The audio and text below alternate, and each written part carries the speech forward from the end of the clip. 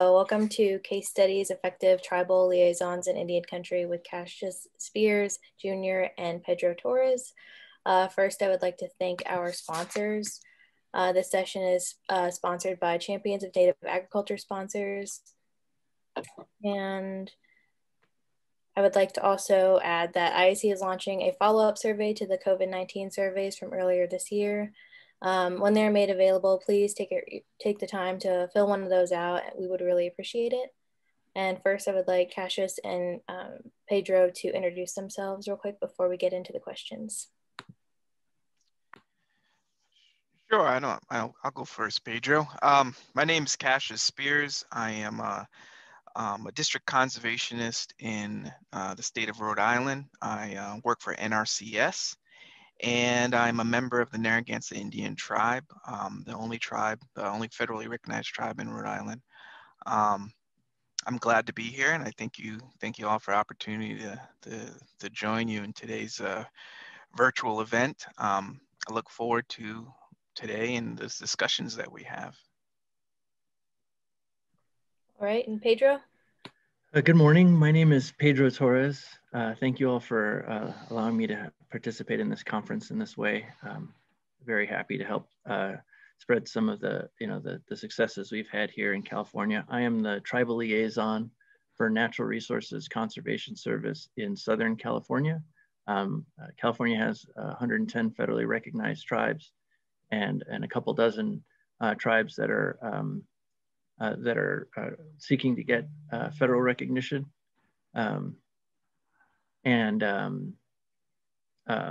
I work with tribes in the southern part of the state. I'm also a small farmer. I have a small organic olive and apple farm in Awanga, California. Awanga is the Diegueño Indian word, and it means the place where the dogs are. All right, thank you for your introductions. So the first question is going to be for Pedro. So can you explain what your day-to-day efforts look like in your position in California? Who do you work directly with? And what NRCS programming are you engaging with? Sure. Day-to-day, it can vary a great deal. Right now we're gearing up for a new program year, and so we're assessing last year's program and trying to attenuate things to make sure that it's still relevant to the tribes, and making whatever changes we need for next year's program. A few months ago we were looking at getting feedback on last year's program to see how it was going for folks. In the next few months, I'll be working with field staff and with tribes, to do outreach and as well as to help, work with the field staff on any of the nuances related to working with tribes.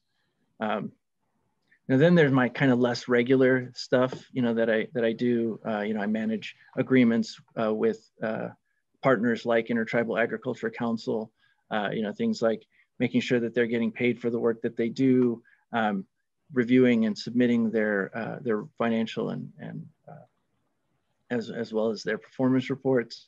And that's kind of the boring stuff. The fun stuff is when I actually get to help, do some of the work that's in these agreements, things like holding workshops with tribes, holding training sessions for NRCS employees so that they understand the complexities of working with tribes, and then, getting to work with tribal youth and with tribal interns that participate in our programs. And so I get to work with, engage with a lot of different folks, with the field staff, as well as the area staff and then the state office, and then with tribes themselves. It's a very iterative process. So the more feedback I can get from a lot of different places, sometimes I think I'm a translator. My job is to translate government speak to tribes, and sometimes it's to translate tribes' needs to our field offices. I think that was, did you ask me all three questions? I kind of got lost in the answer of the questions, or. Yeah, the final question would be, what NRCS programming are you engaging with? And then what have been one or two of your greatest success stories that you feel demonstrate effective collaboration and resource management in your position? Right, thank you for the reminder, Padgley. So again, I mentioned the programs that I engage with mostly, and the folks that I engage with are the field staff, the state office, and of course the tribes. I think one of our biggest successes this year was, the success of our tribal equip program. We were able to engage tribes and to get them participating in our programs to where we were able to obligate 170% of the regular equip obligation. And so we spent all the money we set aside for tribes. There was still some interest from tribes out there, and we were able to find more funds to obligate those contracts. And that shows to me that our work on developing this tribal specific program, it's working. It's meeting the needs of tribes. It's explaining to our field staff how to utilize these programs so that they can benefit tribes, and then getting those conversations happening. And then along with that, I think a second great success really has been our work with Intertribal Agriculture Council to do these workshops with tribes to explain our programs, and then at the same time have a conduit for the tribes to explain their needs to our field staff, and that process, again, with the help of IAC, has helped get, tribes to the table with NRCS employees, has helped us explain to them, how we can work with them, and has helped them explain to us how we can work with them. And so it's really helped create an iterative process, a real conversation in conservation. All right, thank you for answering those. And Cassius, you'll be next. And we have the same question. So can you explain what your day-to-day efforts look like in your position in Rhode Island? Who do you work directly with, and what NRCS programming are you engaging with? Sure. I will. I'll try to hit all those. So my position is as a district conservationist is not specific to any one group. I serve the public in whole, so private landowners and entities and organizations that want to access farm bill programs that is administered by NRCS. So we, I tend to work, I guess the main part of my job, which I try to explain to people, because when you say district conservationist, it doesn't really, I don't know, translate. But, basically what I am is, someone that develops relationships and builds relationships within the community, and a community that is actually the community that I work with is Providence County. So it's actually the most diverse in Rhode Island. I have urban areas, I have rural areas, I have diverse in all aspects of people and race and economic status. So, I work with all different groups, and the point would be to advocate for them in a sense, to help them access programs, these federal programs that are sometimes, well, most of the time, complicated. So, what me and Pedro do in many ways is try to figure out how to make these programs fit, and to meet our objectives and our mission in NRCS, and meet our conservation goals at the same time, meet the individual goals of the producer. So, for tribes, I work with tribal people that, Narragansett people are our historic territory actually extends beyond our tribal land. So, our Aboriginal lands are the whole state of Rhode Island. So when I work in Providence County, I work with Indigenous people, and I meet their goals when I'm, as an Indigenous producer, and translating that into NRCS speak is kind of, I guess, my main function. With IAC, with the Indigenous people that participate as producers and farmers in this organization, they know and if they ever try to use our programs, they know that there's, sometimes there's terminology and language barriers. So, I feel as a a person that is from that community, it's easier. I guess my main mission is to actually reduce those barriers, make so that we're all speaking the same language, that terminology is understood right from the beginning, and that way I empower the folks that I work with to be able to navigate these systems so that they can use it to meet their goals and objectives. So a success story, I guess that would fall into that. It's always hard for success stories because I look like with, it's always good to highlight the good moments. I look at working with clients and communities, especially communities that have a long-standing distrust for the government. I look at that more as it's a relationship. You have to be a part of that community, that people. So it's almost like a marriage. You have good moments and bad moments, I guess. So in the same time, I don't want to just share the success, because there's also the lessons to be learned in when you don't have success and when things don't work.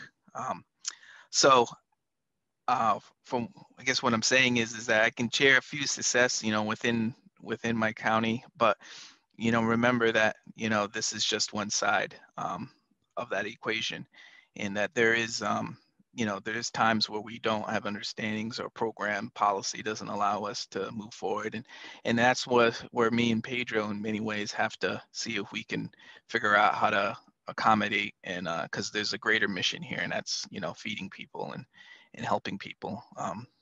So some of the success stories I guess you have is that, for me, we were able to work with the elders in my community and help them establish a people's garden, which was important to them because their meal site tended to have, their elders' meals tended to have more processed food.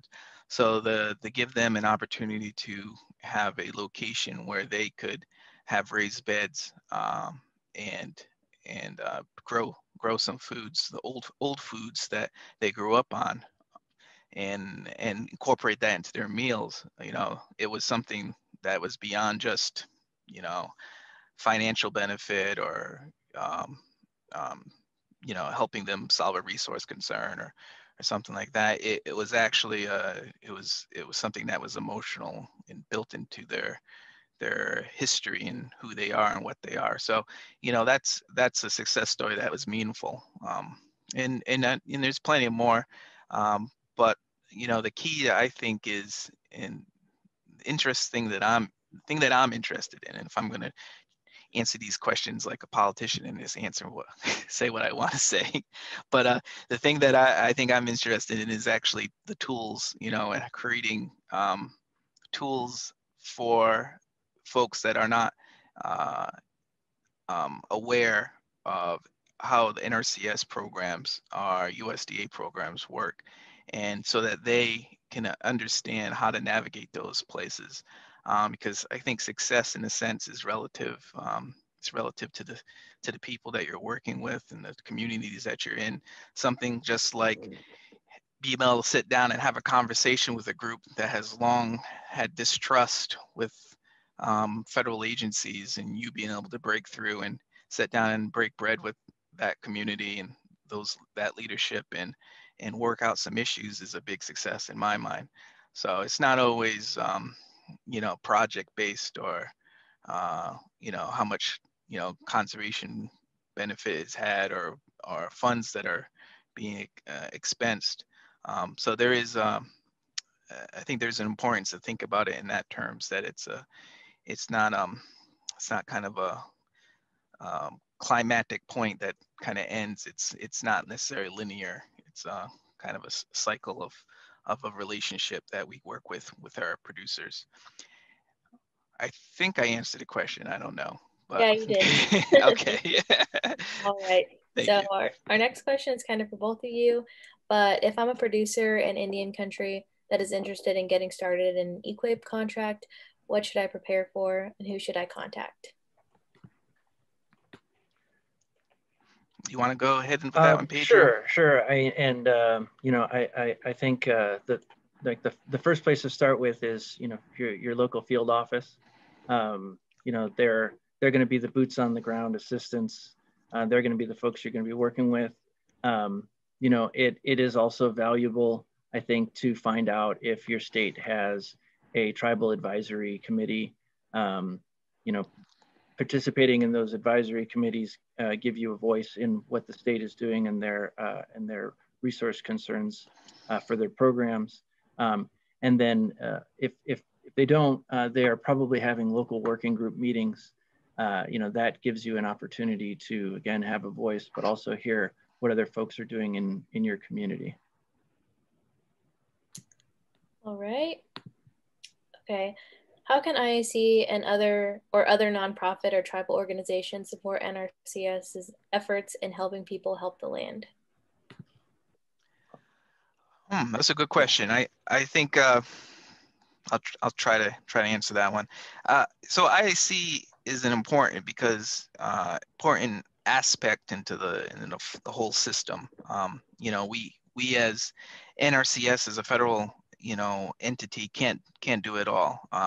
There has to be partners. There has to be organizations that are doing the work that we can't do, or going to the communities that we can't go into, so that it creates that pathway, so that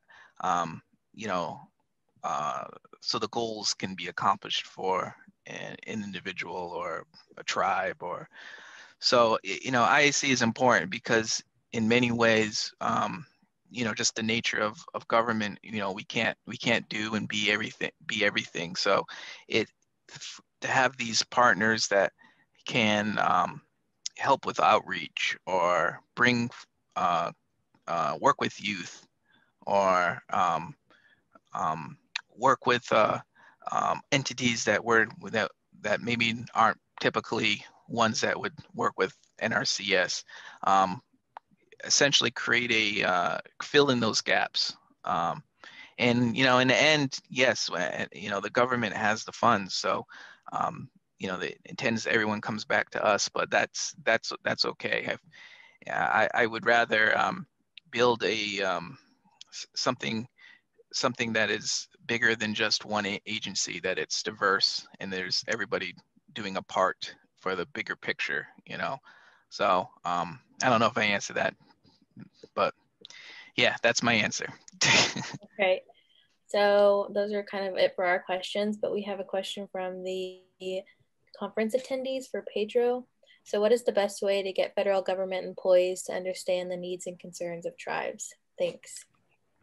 Yeah, that's a really good question. And I think that's a very important part of my capacity as an NRCS employee, is to kind of foster that communication. And it really, it boils down to having like a true communication and consultation process, and having it at all levels. One, the quality of the communication. I think a typical government format is to be like, we're the government, we're here to help. Here's our list of programs. What do you think? And I don't feel like that really helps in building a rapport, building programs with tribes. You need to have a dialogue with tribes. Like I mentioned, the workshops we do earlier, we spent half the day focusing on NRCS programs, and then the other half of the day, with the tribe, communicating their needs and their resource concerns to our field staff. And so it becomes an iterative process. But it has to happen not just at the field office level, it has to happen at the highest level of the organization, so that field staff has the support, so that the people that are building the programs understand. And so, I think that's what it boils down to, is really true communication and consultation, at all levels of organization in your agency. All right. And then a question for both of you. Are there any NRCS offices working with tribal agricultural departments that are trying to encourage individual tribal farmers?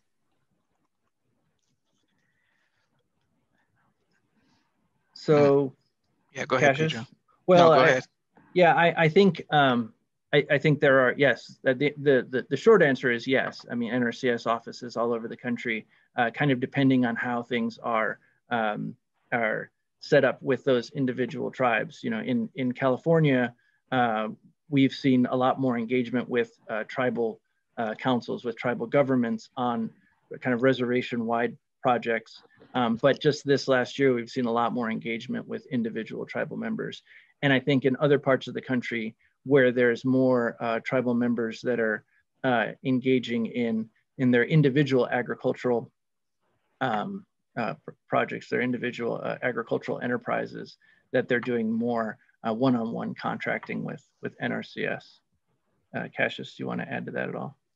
No, I think that was good, Pedro. Yeah, I would say the same thing. All right, we have a couple more questions.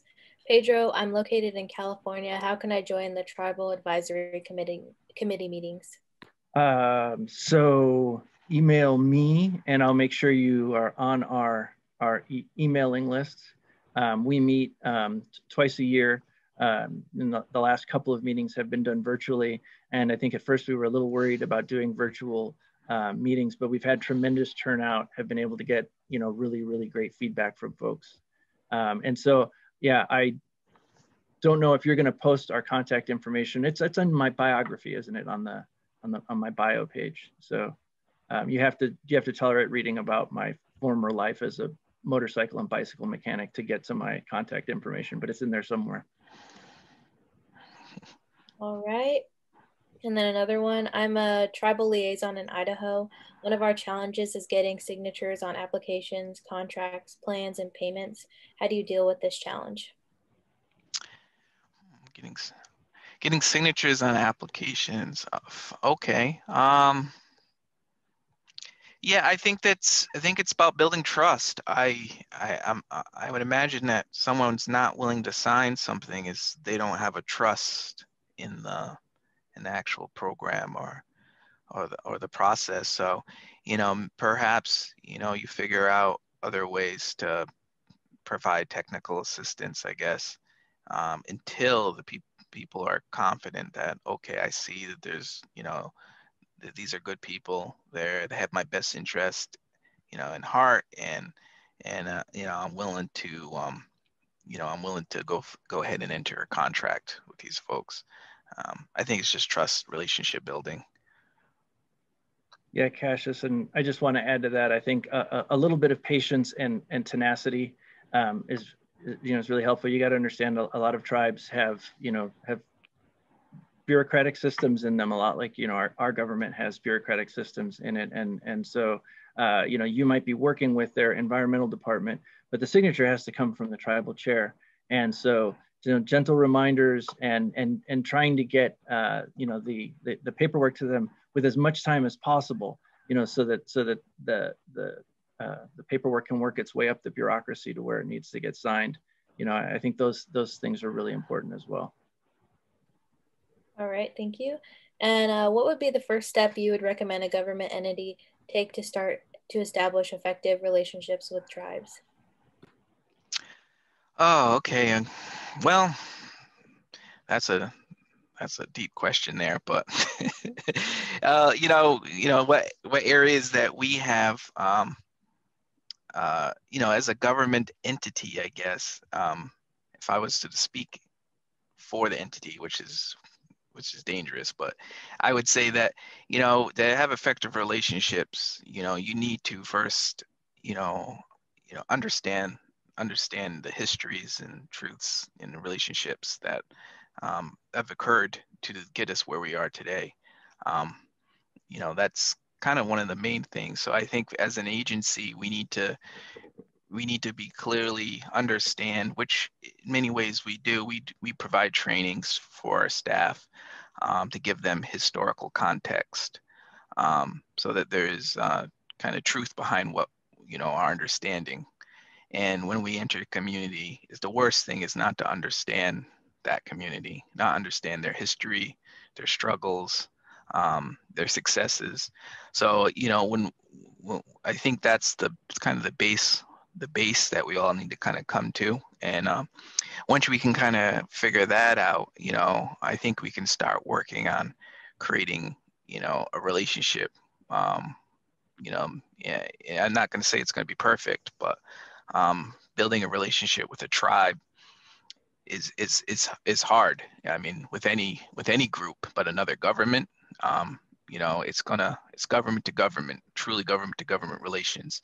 So we're going to have our differences, and it's important for us, though, as a federal government, to understand our role in their history, and be it negative, be it good or bad, So I think that's the only way. You start there, and you have that you have those conversations, and then you figure out how to move forward. Yeah, and the only thing I want to add to that is, listen a lot. When I took the Working Effectively with American Indians course that I have had the privilege of teaching with Cassius and some other liaisons around the country, I remember when I was a student in that course, hearing the state conservationist for Washington, Roylene, she comes at night now. She was rides at the door at the time, say, we have 2 ears and only 1 mouth, and that's probably because we should listen twice as much as we speak. And I think a secondary component of that is just making yourself present in Indian country. Going to their going to their Earth Day events, going to powwows, going to their public engagement events. Because that not only makes you visible, to the tribe, it also, kind of gives you access to how they're communicating to people and to each other. All right.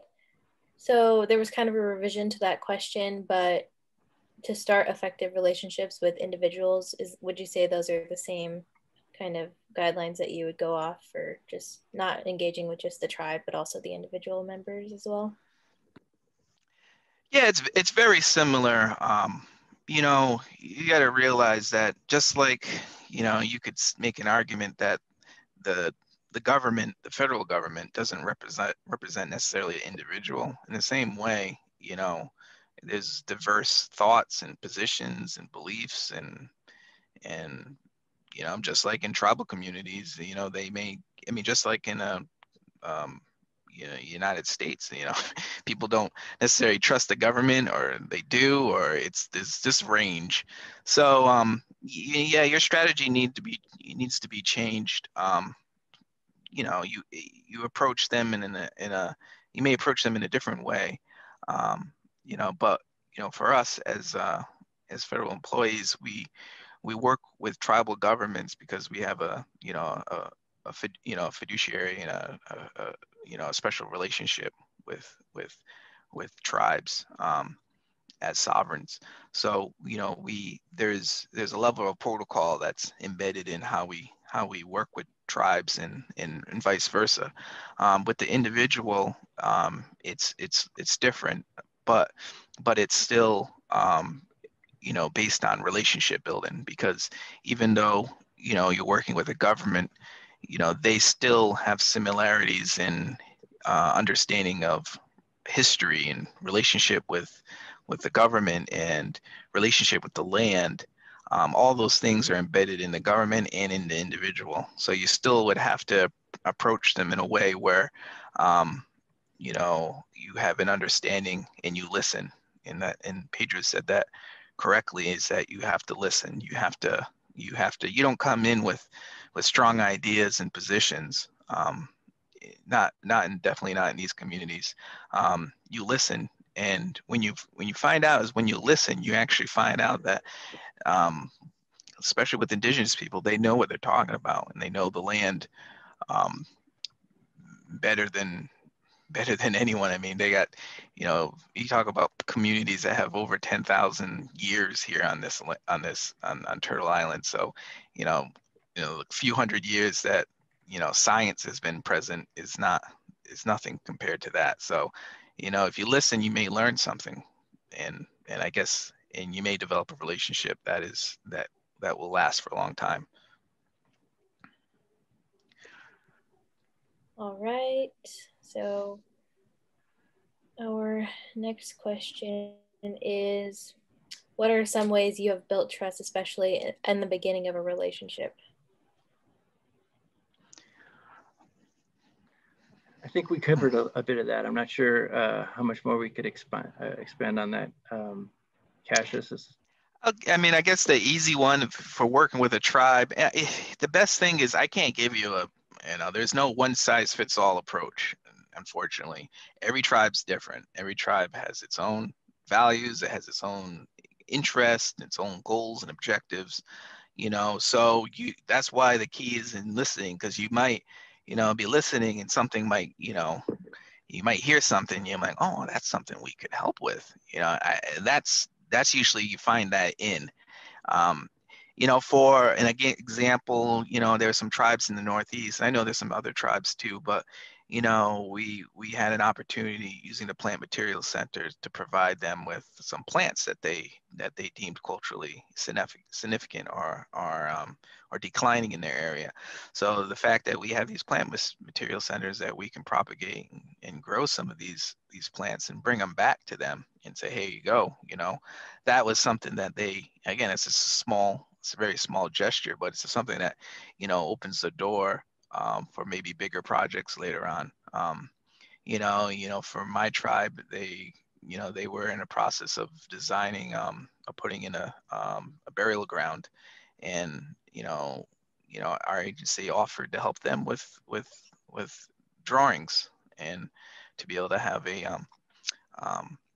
someone sketch out and design the site in the way that they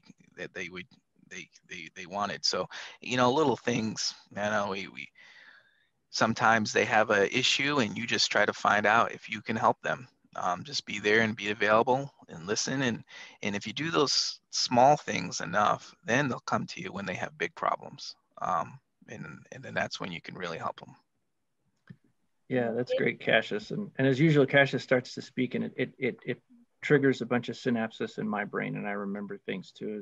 Another good component is sharing success stories that you've had with other tribes. I think we've been told by our tribal advisory committee that that's more meaningful to them than success stories that we maybe have done work with non-tribal members. I always preface this by saying, if you're going to do that, make sure you've got the permission of the tribe to share their success stories. And especially if your success stories are going to be multi-graphical and you're going to put, colorful things on them, make sure you have permission from the source tribe before you use something like a basket design or something like that. You don't want to put something on your advertisement for your agency that might be sacred to a tribe and not have their permission to be using that. So I say, use success stories with tribes, but make sure you've got the, the kind of the backing for the tribe from the tribe to do that. I was at the Intertribal Agriculture Council's annual meeting last year, and we had our Native American Heritage Month poster, which you can see if you visit the NRCS exhibit, virtual exhibit in a virtual exhibit hall. And it had it was a gorgeous poster. It was made using art from a Native American artist, and a woman saw it on my table and wanted to know why, I had their tribe's sacred symbols on a poster, And when I explained to her that this was done through a contest, it was an artist from the tribe that had submitted, she was grateful, she was happy. But at first she felt, what was I doing representing, her tribe's culture in this way? Once she knew that it had been part of an engagement and a commitment with the tribal artists, she was very happy to hear that. All right, and our next question is, do your NRCS offices collaborate with university extension systems to do tribal ag outreach? So mine does. In California, we've got a pretty good relationship with University of California Extension. The last time we held the Working Effectively with American Indians training, we actually had 5 University of California Extension Service staff attend our Working Effectively with American Indians trainings. And we did one of these workshops that I mentioned earlier at the Plant Materials Center in Lockford, and we had a handful of UC Extension folks attend there as well. And I have been asked to participate in some of their trainings, for doing outreach. And then, yeah, because I have their email addresses and know the personnel, if a tribe's interested in doing something and it's just not exactly NRCS's cup of tea, it's like starting a new agricultural enterprise or that kind of expertise, I can direct the tribe to the UC Extension folks. I don't know to what extent that's being done around the country. Yeah, we don't have a strong extension, you know, from the university here in Rhode Island. But when there is opportunities to work together, we do take it. But it's something that should be done everywhere. If you have an extension service, we should make effort to work with them, because they have requirements also to work with tribal communities, especially land grant institutions. So where we can, we should definitely encourage them to and partner with them. All right, and our next question is, what are some best practices you've seen in federal grants or other grant-making organizations that are particularly responsive to the needs of Indian country?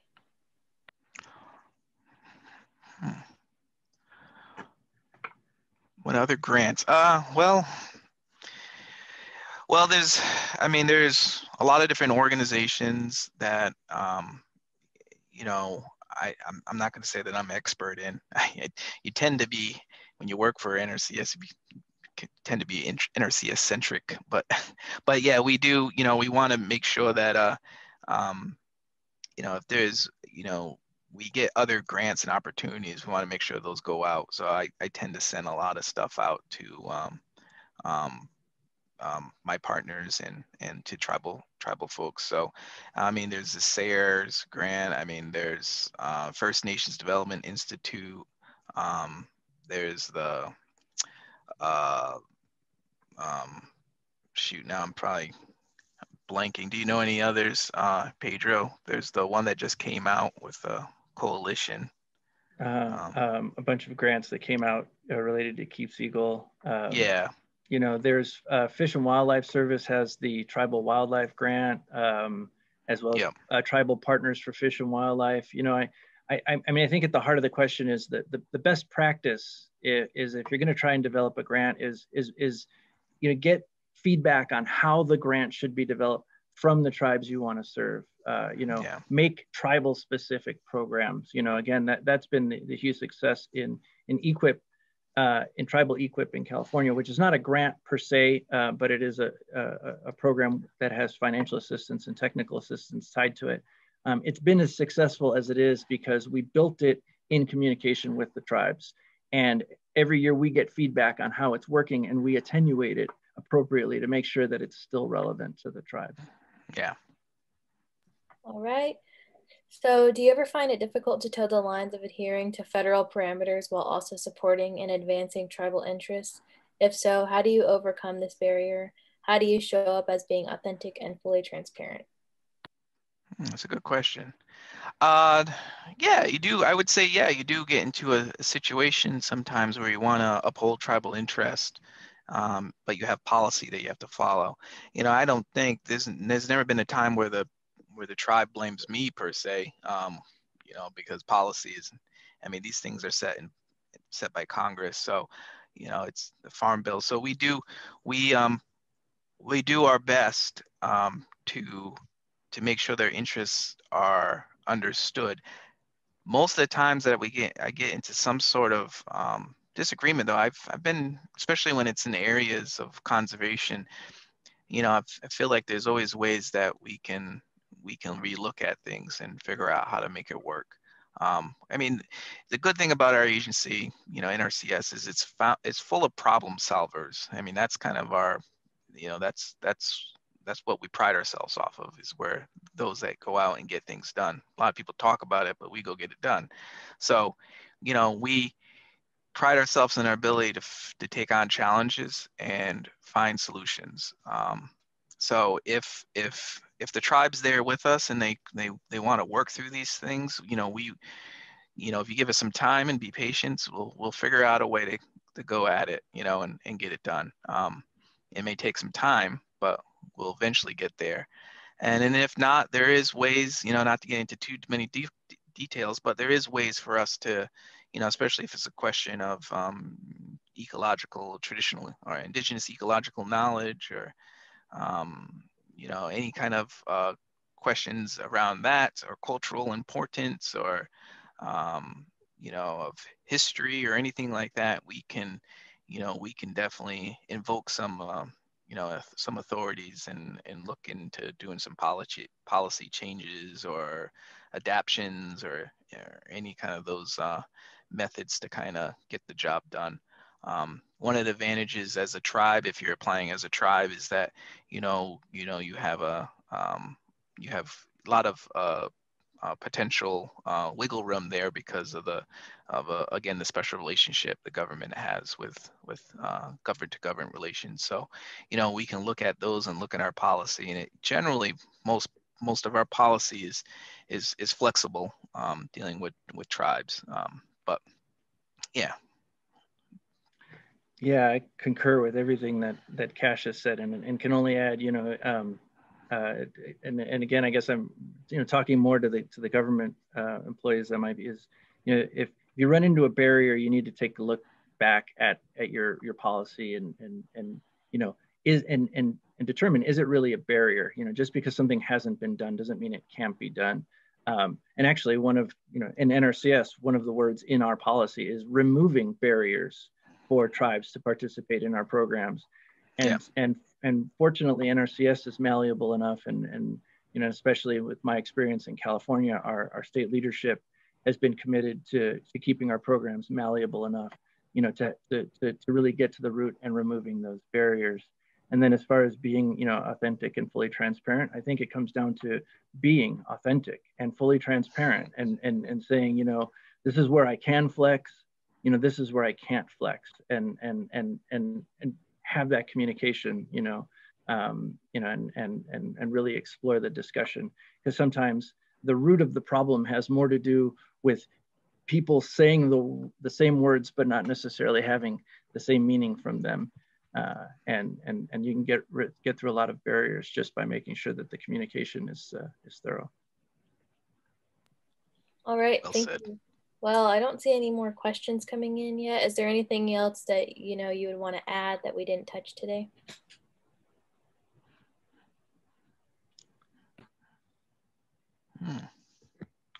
To the tribes that are out there that are looking into what NRCS does, I say explore to what extent you can be engaged with the NRCS process. Again, is there a local tribal advisory committee? If not, or sorry, a state tribal advisory committee. If not, is there a regional tribal advisory committee? And if those entities don't exist, it's worth finding out why. I know some states, the tribes haven't been interested in communicating on that level, felt like they wanted more of a one-on-one access to the state conservationists, and that's understandable. But also, making sure you're aware of when local working groups, these are, NRCS is founded in getting the information from the field level up to the national level to form our programs. And the more you can engage with that local field level process, the more the needs of your tribes can be met by NRCS. Yeah, and I'll say something similar in that, there's a lot of potential and opportunity here. And especially on our end, there's a lot of participants or folks that I feel like within tribes and tribes themselves, or individuals, members of tribes, that really should really should learn about USDA programs and NRCS in particular.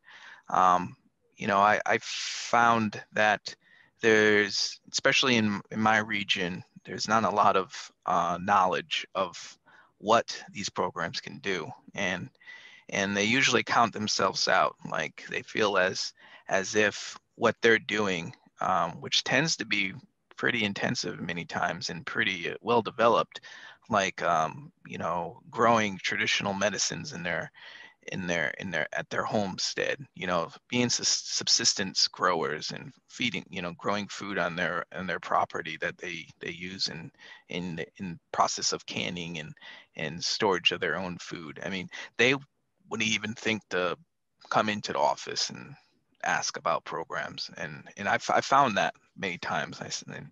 And a lot of it's my own, in my own areas, my own family. I'm like, hey, you're an agriculture producer. They're like, what? No.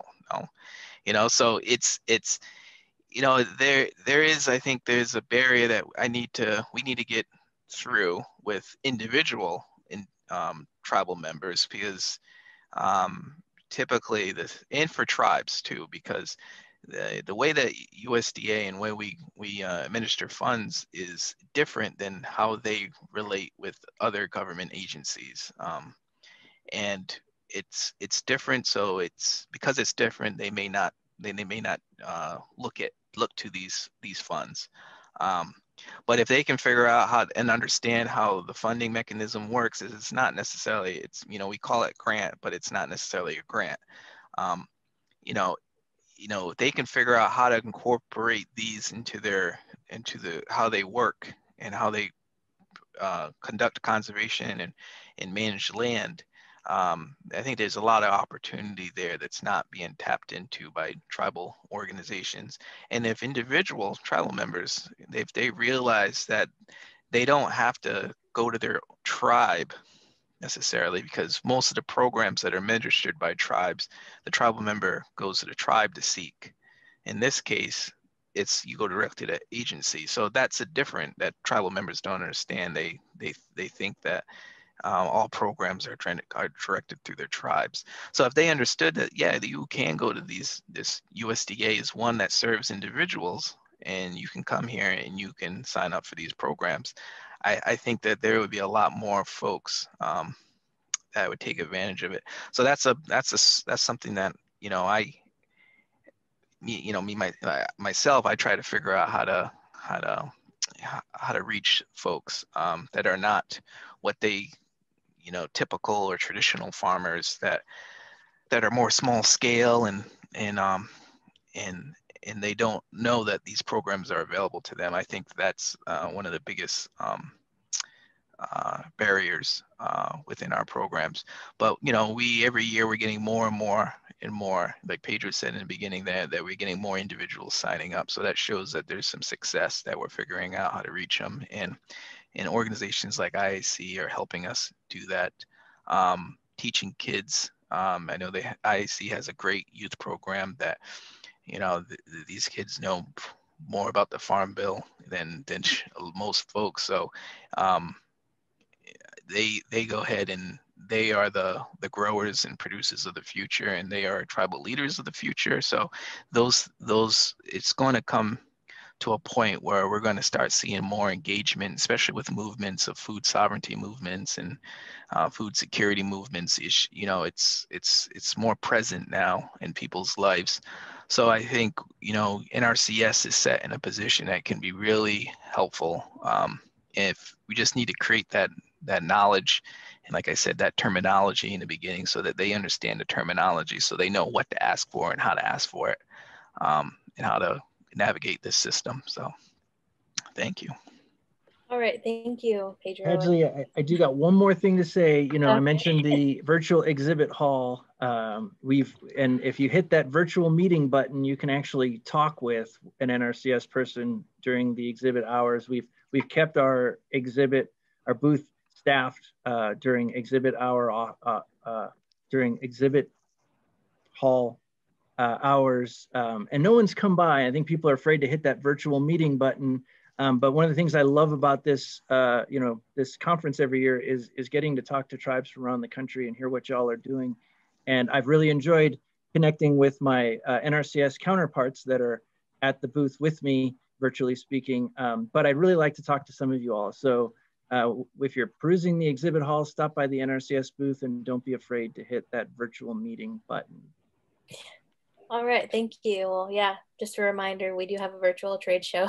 Go and check it out, and check out our sponsorship page. But I want to thank you, Pedro and Cassius, for joining me today, and answering our questions and sharing your expertise and knowledge with us. Thank you. All right. Well, Cassius, it's a pleasure to present with you again. Oh yes, thank you, Pedro. You as well. All right.